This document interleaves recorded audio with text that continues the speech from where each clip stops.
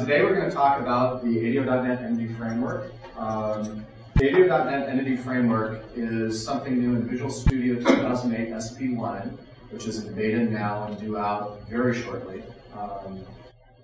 Basically, the ADO.NET Entity Framework allows you to define a conceptual entity model and then to expose that to programmers. So you can actually write code against the conceptual model, which is flexibly mapped to the underlying store.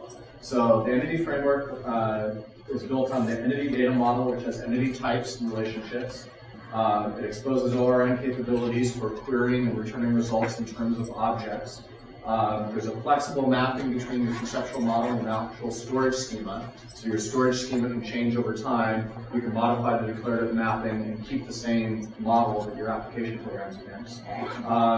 And the Entity Framework works against multiple stores through ADO.NET data providers. So it's not just for SQL Server, it works against Sybase and Oracle and whatever other databases expose ADO.NET data providers for the Entity Framework. This is an architectural diagram of what it looks like, and we don't have time to go into it, so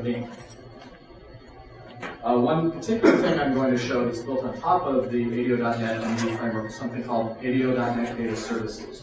And the idea of ADO.NET DataServices is to take that nice entity model that you've defined and backed by a database and expose it to the world. And expose it not just as a web service where you define the signature ahead of time, but as a data service where you can actually navigate the data model and query the data model through a REST interaction. Who's familiar with REST?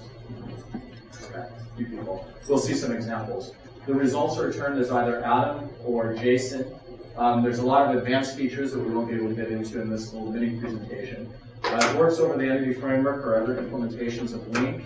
And there's optional client-side components that allow you to build those REST-based URLs to take the results returned as Atom and materialize them as objects and build LINQ queries against those objects and so forth.